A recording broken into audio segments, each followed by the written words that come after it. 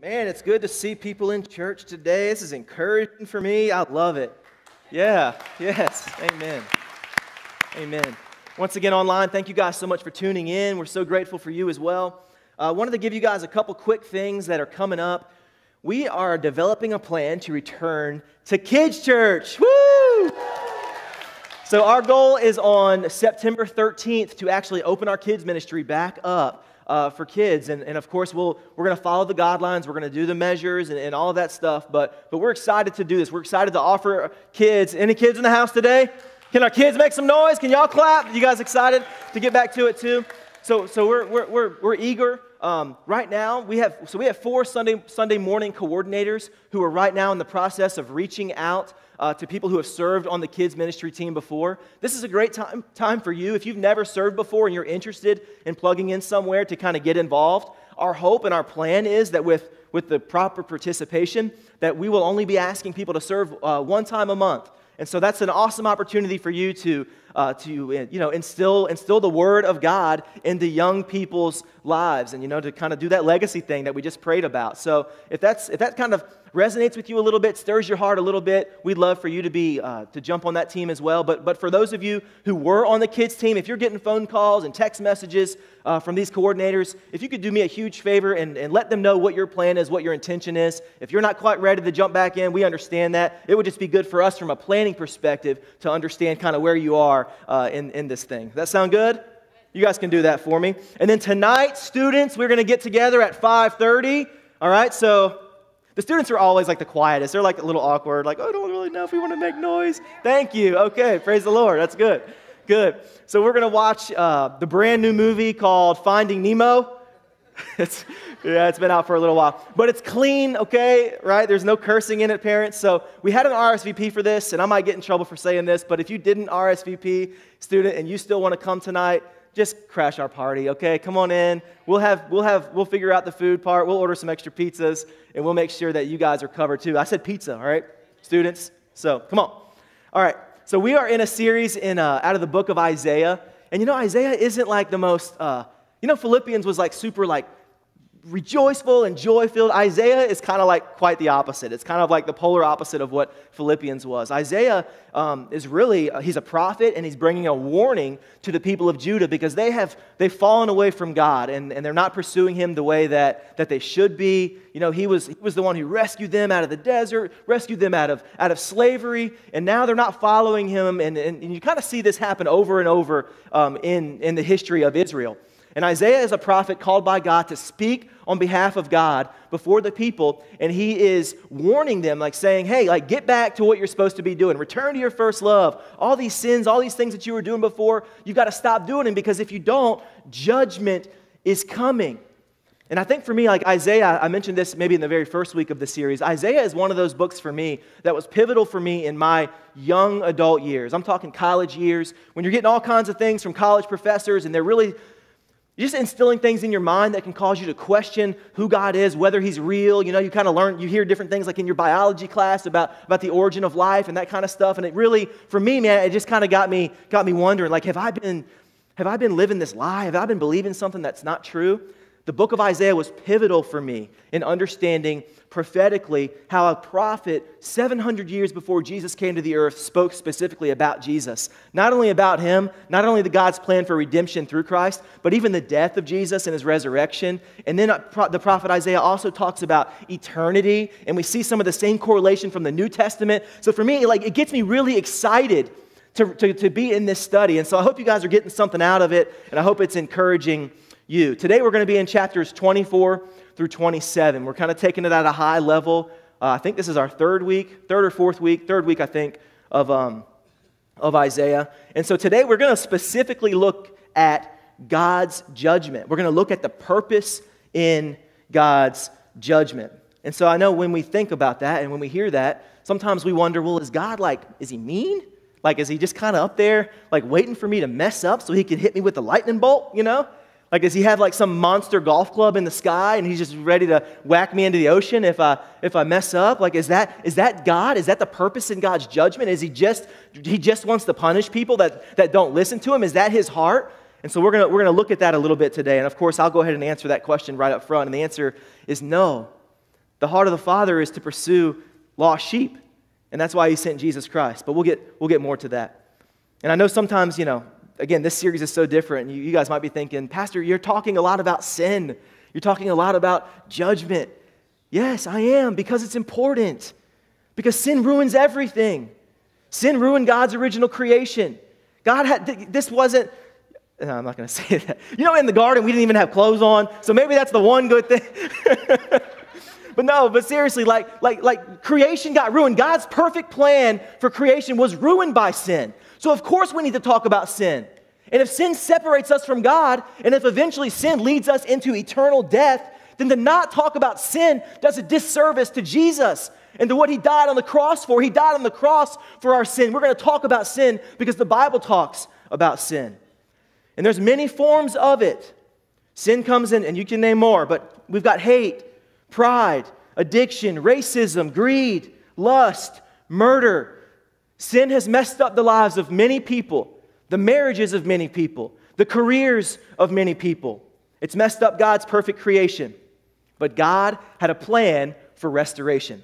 And you see it right out of the gate. Genesis chapter 3, right after the original sin, right? Adam and Eve, they take part in that fruit that they weren't supposed to eat. And right away, verse 15 of chapter 3, God makes a declaration. He talks about how the enemy is going to strike the heel, but how he is going to crush the head of the serpent. And ultimately what that is it's already foreshadowing and it's already pointing toward God's redemptive plan of bringing Jesus onto this earth to forgive us of our sins. The enemy would strike a blow against him in Christ's death on the cross, but ultimately he would strike his head through the resurrection power of God, and now he's seated at the right hand of God the Father. Ultimately, God had a plan right out of the gate, but that doesn't mean there weren't consequences.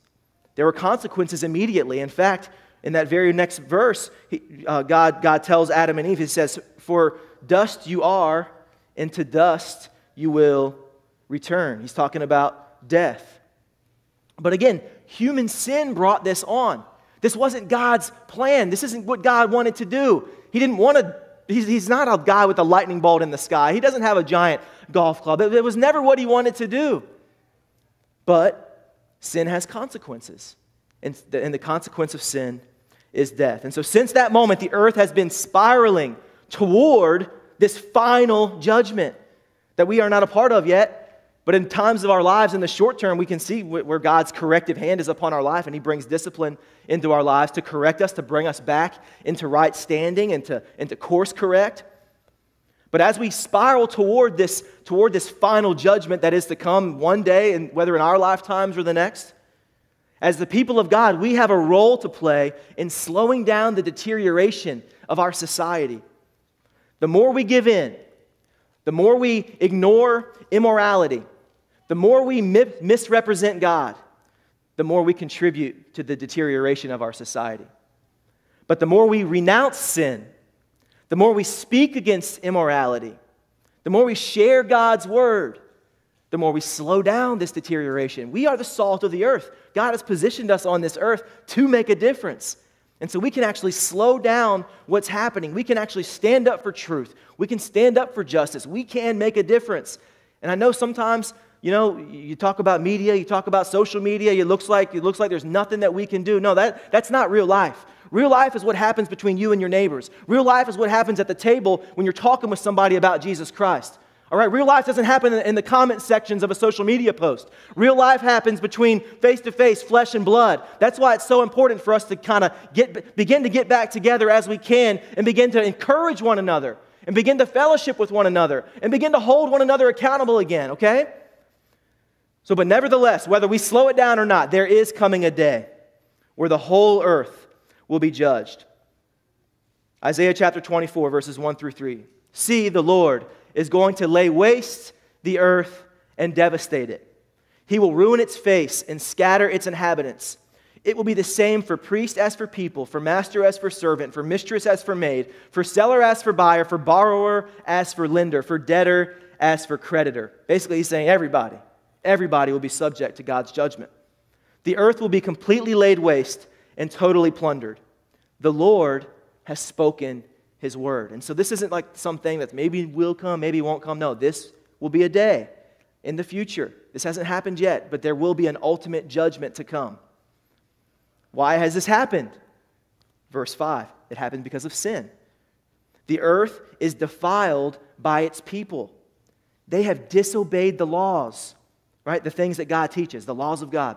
They've violated the statutes, right? They've changed the laws. They've changed the moral compass. Like they call good things bad and they call bad things good now. And they've broken the everlasting covenant. Like they've completely refused God and His ways. And so because God is holy, sin demands a response. Isaiah chapter 24, verse 6. Therefore, a curse consumes the earth. Its people must bear their guilt. And it goes on through verse 13, kind of describing what that looks like. And I can feel the heaviness even right now as I'm sharing this. Can you imagine Isaiah proclaiming this to those people? You want to understand why Isaiah got sawn in half? His people, they rejected him and they brutally killed him. He brought a heavy word, a heavy correction to the people, and they completely rejected it. Today, be warned by Isaiah. Be warned by the gospel. Be warned by the word. This is a warning for us of big ideas of future judgment to come on the earth. And maybe you're wondering, like, Pastor, do you want us to feel good when we leave church? I do, but I don't want it to be because I lied to you or I misrepresented what the Bible says. I want it to be because you're in right standing with God. That's why you're going to leave feeling good. Because you said yes to Jesus, because He's the author of your faith and He's going to see it through to perfect completion. I want you to feel good when you leave church because you've been in the presence of the Lord, not because you've been misled. And so, Isaiah is here. He's bringing this correction. And so heed this. If this is something that you've been wrestling with, if you're wrestling with disobedience from God's word, then heed this warning from the Bible today. Your understanding of the gospel is incomplete without your understanding of God's judgment. Your understanding of the gospel is incomplete without your understanding of God's judgment. Well, what do you mean by that? I mean, you can't fully understand the magnitude of good news unless you know how bad the bad news was. You've got to understand what God has saved you from. That's why the gospel is so sweet. That's why the gospel is so powerful. That's why it's so transformative, because He saved us from eternal death. That's what makes the good news so good. Without that, you don't even know what you've been saved from. God is more interested in our holiness than He is in our happiness. Some people think, man, well, I'm on this earth, and doesn't God want me happy? Doesn't God want me happy? Maybe, but first He wants you holy, right? And when you're holy, when you're in right standing with God, when you have a relationship with Jesus, Jesus brings the joy into your heart. All right? And so more than you being happy with the things of life, God wants you to be holy. He wants you to be set apart. Right? Jesus went through a lot of different struggles. Jesus went through trial. Jesus was put on a cross. Are we His servants any better than Him? Is every moment of our life going to be happy? No, it's not. But through those moments that are even difficult, God, He's instilled a joy within us. He wants us holy. He wants us set apart. He wants us right. If things that make you happy are opposed to God's word, then He doesn't want you happy. If that's your definition of happiness. Look, put Jesus first, and He'll direct your steps. You'll have the joy of the Lord. And then for those in right standing, look at how they're able to respond in the midst of very unsteady times.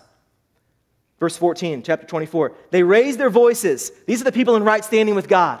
Look, hear their emotion, right? This is going to be us. You stay faithful. You stay faithful to Jesus. You had the shed blood of Jesus applied to your sin, to the sin of your life, right?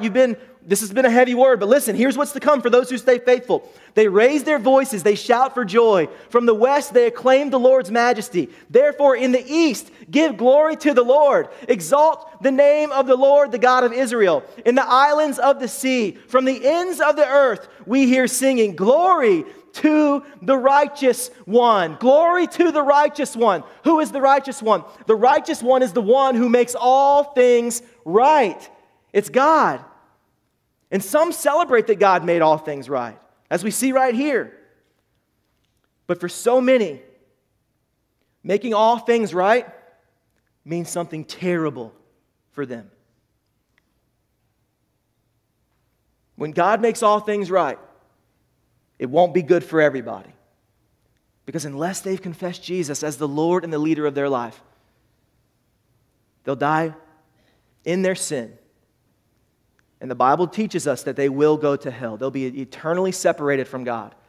And that's not God's heart. That's not our heart as a church. Man, if you're in here and you're like, what is this dude, hellfire and brimstone, preaching today? Like, that's not our heart. That's not what we want. But this is what the Bible tells us. And if I lie to you, then what good is that going to be? Isaiah sees this, and it wrecks him. Verse 16. But I said, I waste away. I waste away. Woe to me, the treacherous betray. With treachery, the treacherous betray. Terror and pit and snare await you. O people of the earth, whoever flees at the sound of terror will fall into a pit. Whoever climbs out of the pit will be caught in a snare. He's saying there's no escaping this final judgment of God. Look, the floodgates of heavens are opened. The foundations of the earth shake. The earth is broken up. The earth is split asunder. The earth is thoroughly shaken. The earth reels like a drunkard. It sways like a hut in the wind. So heavy upon it is the guilt of its rebellion that it falls, never to rise again. Verse 21, in that day, the Lord will punish the powers in the heavens. He's talking about the spiritual forces of evil that move about throughout the earth. And the kings on the earth below, they will be herded together like prisoners bound in a dungeon. They will be shut up in prison and be punished after many days. The moon will be abashed, the sun ashamed, for the Lord Almighty will reign on Mount Zion and in Jerusalem and before its elders gloriously. Some think, what a mean God. Why would he do this? Believers think, oh, what a merciful God who made a way for me to escape the wrath of his judgment that I so deserved. Others wonder, why does he have to judge? Again, he has to judge because God is holy and sin demands a response from God. For the sinner, you need to fear God. Jesus was talking to his disciples in Luke chapter 12. He was talking about the Pharisees. He says, be on your guard against the yeast of the Pharisees, which is hypocrisy. Like they're saying do one thing, but they're not doing it at all. There is nothing concealed that will not be disclosed, or hidden that will not be made known. What you have said in the dark will be heard in the daylight, and what you have whispered in the ear in the inner rooms will be proclaimed from the roofs. I tell you, my friends, do not be afraid of those who kill the body, and after that can do no more. But I will show you whom you should fear. Fear him who, after the killing of the body, has power to throw you into hell. Yes, I tell you, fear him. The sinner should be terrified. The believer's fear is a little bit different. The believer's fear is one of awe. It's one of reverence. It's one of honor. It's one of respect. You're a believer today, which I've got to kind of assume that if you're in church that most people probably here are. Maybe if you're tuning in online, maybe you are, maybe you aren't. If you're a believer today, know that you're in right standing with God. You don't have to fear him in that way. Fear him because he has the power, right?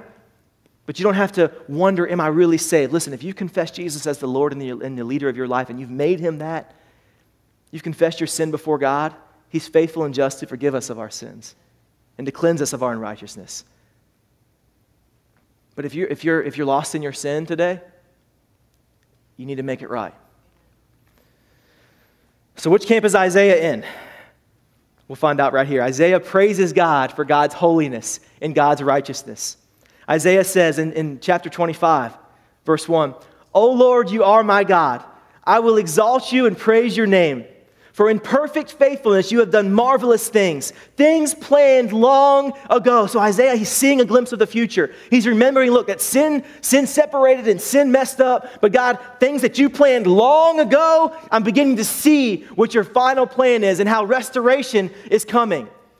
On this mountain, verse 6, on this mountain the Lord Almighty will prepare a feast of rich food for all peoples, a banquet of aged wine, the best of meats and the finest of wines. On this mountain he will destroy the shroud that enfolds all peoples, the sheet that covers all nations. He will swallow up death forever. The sovereign Lord will wipe away the tears from all faces.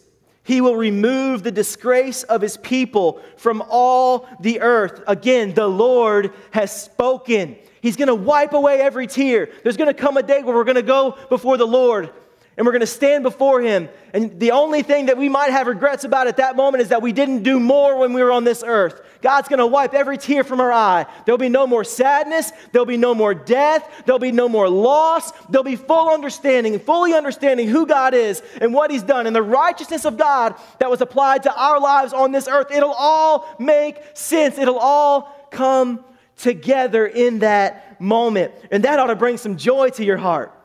And look, and I love the correlation. Now, I love how Isaiah can really touch the New Testament as well. So we talked about how Old Testament, New Testament, how it all kind of comes together, talks about Jesus, talks about eternity. Look, Revelation chapter 7, verse 17, John the Revelator gets a glimpse of heaven as well. He's there and he sees heaven and he says, God will wipe away every tear from their eyes. He's not just repeating something because he knows that Isaiah wrote it. No, God is giving him a glimpse of what heaven's going to look like. You see the connection. Let this build your faith today. You thought the Bible was some old archaic piece of work, piece of literature. No, the Bible is a living, breathing document handed down from generation to generation, protected by God for your good, to bring you into right standing, to show the word of the Lord to you. And so what you need to do is know it and be in it and memorize it and pray it. Pray it for your life. Stand on the promises of God that are before you in the Word of God and declare it over your life. And when the enemy tries to come in like a flood and distract you and push you and cause you to doubt and cause faith to drain out of your body, faith comes by hearing, and hearing comes from the Word of God. You got to open up the Bible every once in a while and say, I don't care what society says about it. What does God say about it? Because I'm going to stand on this thing because I believe this thing. This is the Word of God for the people of God. This is the truth of God. This is who you want to get to know God better? Get to know Him through His Word. He's revealed Himself. He hasn't hidden Himself from you. He's not a secret. Okay? He's revealed through this book right here. And you have a copy as well, and you've got it on your phone, and you got it all around your house. So start using it. Start proclaiming it. Verse 9. In that day they will say, surely this is our God. We trusted in Him and He saved us. This is the Lord. We trusted in Him. Let us rejoice and be glad in His salvation. Are you trusting God? You trusting God? I want you to look at the promise in the next chapter for those of you who are trusting God. Chapter 26, verse 3. And you know this because you've been trusting God. But here's what He says. God, you will keep in perfect peace him whose mind is steadfast because he trusts in you. Trust in the Lord forever. For the Lord is the rock. Eternal. You will keep in perfect peace those whose mind is steadfast. Again, I already said it. But when you start to waver, man, remember who you are. Remember that you're a child of God, the King of Kings. He's going to hold your mind steadfast. You won't be moved by circumstances. You'll be able to trust God for all the work in your life, all the good things. He continues, verse 9. So because of that, because of God's faithfulness, my soul yearns for you in the night. Come on, you ever been laying in your bed at night just thinking about God, just wondering about Him, His vastness, His glory, His goodness to you? My soul yearns for you in the night, in those quiet moments. Come on, tonight when you lay your head down on that pillow, wonder about Him, think about Him, pray to Him, seek His heart, seek His face, thank Him for the blessings of God upon your life.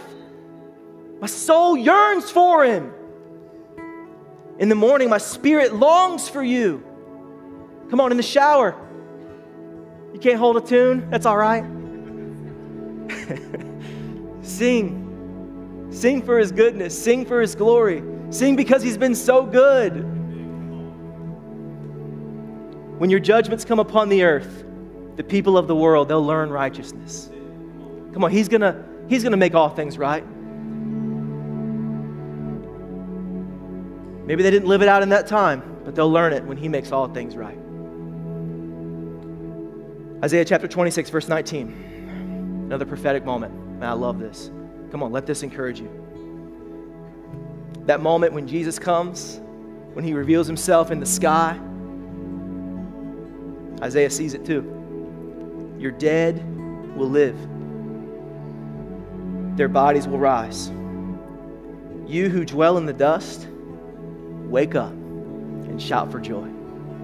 Your dew is like the dew of the morning. The earth will give birth to her dead.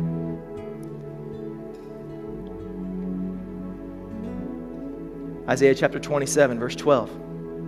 In that day the Lord will thresh, he'll judge, from the flowing Euphrates to the Wadi of Egypt. And you, O Israelites, will be gathered up one by one. And in that day a great trumpet will sound. Those who are perishing in Assyria and those who are exiled in Egypt will come and worship the Lord on the holy mountain in Jerusalem.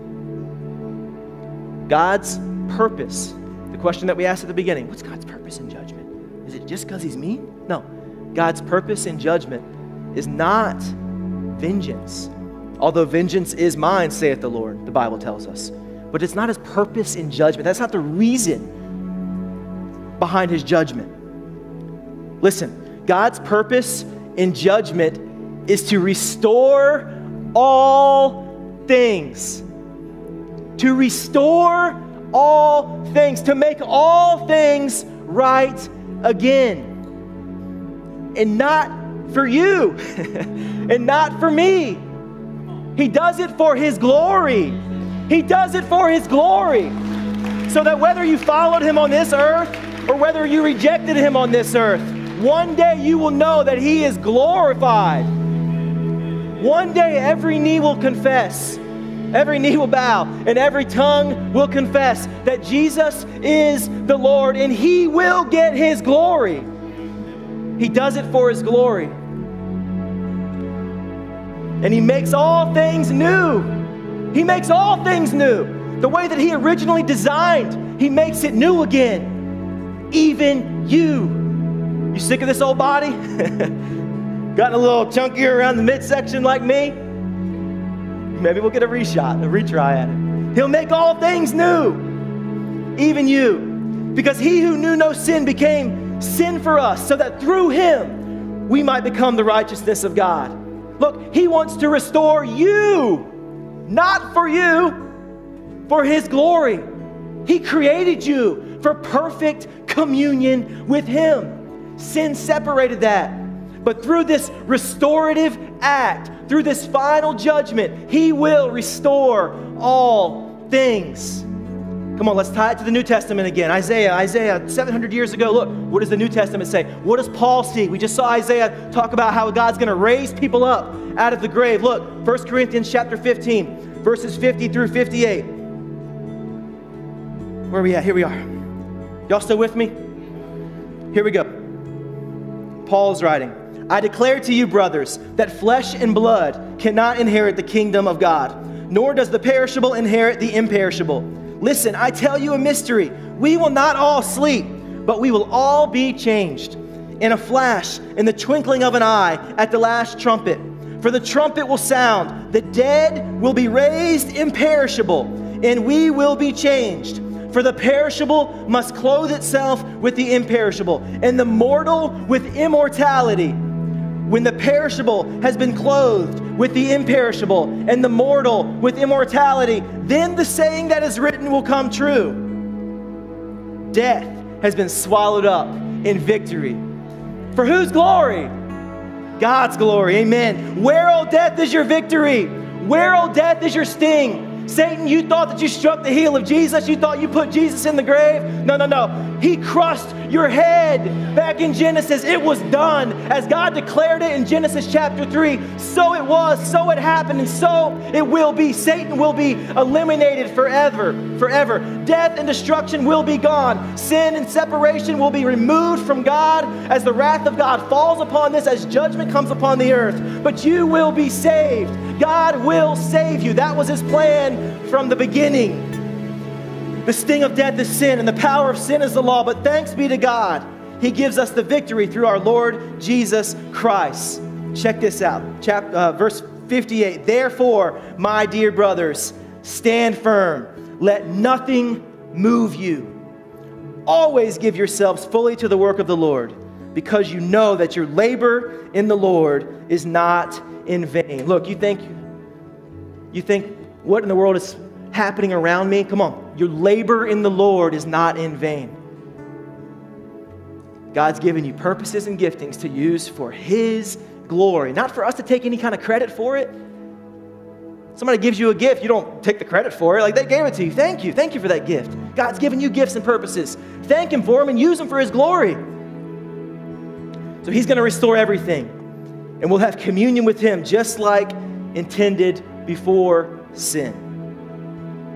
And so some I know might be wondering, in a cynical way maybe even, what's He waiting for? Hasn't it gotten bad enough? Like, man, come on, like the earth is reeling. Like what is in the world is happening? Aren't things bad enough? Like, what's He waiting for? Is He real? Is He really going to come? Is there ever going to be a day where we're really going to see Jesus? 2 Peter 3:9, the Lord is not slow in keeping His promise, as some understand slowness. You want to know what He's waiting for? He's patient with you, not wanting anyone to perish, but everyone to come to repentance. Don't mock God. Don't mock Him. If you're separated from Jesus, or you're not really following the Lord, but somehow you're tuning in today, or you're here in the room with us today, don't mock Him. He's slow and He's patient because He loves you and because He's merciful. It's His whole hope that you'll come to repentance. You guys stand with me? Look, if you've walked away from God, there's a road to redemption. And it's through Jesus. This morning, obviously, I don't know where every single person in the room or online is. I don't know where you are spiritually. I don't know if you've ever made Jesus the Lord and the leader of your life. But I'm telling you, man, there's no greater purpose to live for. Today, I hope and I pray that the Word has penetrated your heart. I pray that it's prepared you to say yes to Jesus if you haven't already. And look, it's a real simple thing to confess and believe, but it's going to cost you everything. The very lordship of your life, you give it up in pursuit of Him who died for you. But come on, if you're ready to do that, with every head bowed, with every eye closed this morning, you can pray a prayer of confession. You can say, Lord Jesus, I believe that You are the Son of God. I believe that You died on a cross for my sins. And I recognize my sin, and I recognize how my sin has separated me from You. But I want forgiveness. I want to be empowered by the Spirit of God to turn from sin in pursuit of Jesus. I repent of my sin. That just means you turn from doing it, you believe it's wrong, you understand it's wrong, and you push it, it's behind you now. You repent of it, you turn. And I pursue You. You're the author of my faith. In Jesus' name. God, I thank You for anyone who prayed that prayer this morning with me. But Lord, I know it doesn't end there. That's just the beginning. It's not some kind of thing where we want fire insurance and we just want to not have to go through the wrath of Your judgment. But God, we want truly, God, I pray that our heart's desire would be out of love for You, out of adoration for You. Lord, I pray that Your Word has challenged us today, all of us, to live a life of holiness, to live a life that declares to the watching world that we are set apart. And we're not hateful. Lord, it's not Your will that anyone would perish, but that all would come to the saving knowledge of Jesus Christ, to repent of their sins. And Lord, as Your Spirit is within us, that's our heart too. And so help us to go throughout this life in a way that, yes, holds the truth for what it is, isn't afraid to declare the truth, but God, that can speak it in love. God, your word says that it's your kindness that leads to repentance. God, let us be kind. Let us be loving. Let us represent you well. We thank you and we praise you. In Jesus' name, amen. Amen. We're going to worship together with one more song. Can you guys do that with me? Come on. The God of heaven is attentive to the prayers of his people. The God of heaven is the one that you came here for today, not to see me preach, not to see this band worship, although we're grateful for them. Aren't they awesome?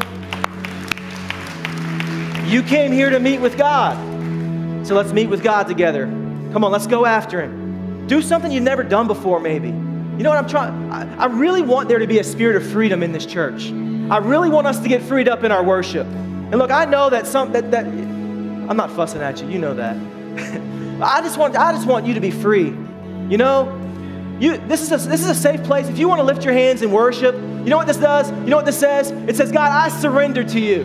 That's all you're saying. You're not saying, hey, look at me, everybody. I'm spiritual. No. You're saying, Father, I surrender to you.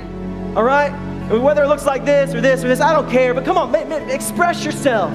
Express yourself out of joy and out of love and out of honor for the one who paid it all for you. Amen? Amen. Let's go after God. Come on.